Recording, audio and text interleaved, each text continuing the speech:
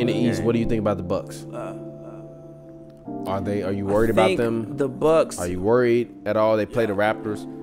I'm worried about the Bucks because in late game situations, I still think they don't know. For one, they haven't played that many close games this year anyway. Number one. I think they know it's just Middleton is Middleton. Then that's gonna be. But even still, yesterday they didn't really like. It's just when it's crunch time. It's just like I don't know. I don't know for the Bucks. Like that's when they really get tight. And again, they also haven't honestly to like. Kind of like the Warriors a couple years ago when they used to beat everybody so bad that they didn't even really get to figure that out. They were just running through teams. They didn't even play too many games. Like, yo, we got to close this game out. You like Giannis playing 30 minutes a night. Yeah. They ain't Wilt like was playing 48. Yeah, like ain't even like he on the court too many times when it's like winning time. Yeah. So he might not even have experience when it's like, yo, it's winning time right now. We need, good, concise possessions. This time. So I'm worried about it from that standpoint. Still, when like shit gets tight, I still don't know who they go to, and I don't know if you can go to Giannis. I don't know if you can go to your best player when it gets in crunch time, and I think that could potentially be an issue unless it's in transition. If you can get in transition, obviously you cannot stop I think Giannis. It depends. I think they've been loading up on them really, really heavy.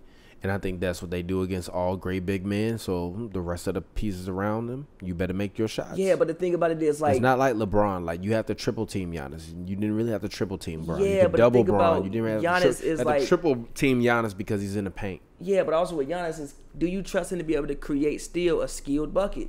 I think there will be points in time, which I've said all year in the playoffs, or when it is crunch time, when Giannis will have to create a skilled bucket, and I still have yet to see evidence of him create a skilled bucket when it really matters.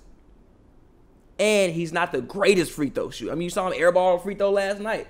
Now, he's gotten better at it, but he's still not the greatest free throw shooter. So it's like, in those situations, you got to get the ball damn into Middleton. And Middleton, if he going to continue to play in the way that he's been playing, then okay, you good. But that's still a question mark. Yeah. So I'm worried about it from the standpoint of, like, what happens when it's a game 6 or something like that. Oh, wow, Dame. What happens when it's a game 6? 4-point play from Dame. I mean, hey, that's why I'm not worried. What happens when it's a Big game 6 Dame. or something like that? We down 2. Yeah. 54 seconds left. Yeah. What do they do? Do they even know what they do? Interesting point. So that's the only. But other than that, like, nah, I mean, I still think they look fine. I think they got they team back. I still think they're the best team in the East. I think even if they did lose, it would be an upset. I don't think any team has better pieces than them. I think that in theory they're the best team in the league. I think I think the Clippers arguably have better pieces, but it's only if they're all playing and if they're all firing on all cylinders. Which not really. This season, not really. Yes, they do. Kawhi Leonard and Paul George alone are better than PG really having a better season than Chris Middleton this season? That's an honest opinion. No, he's not. Yeah, but PG and Kawhi combined are better than PG and Middleton.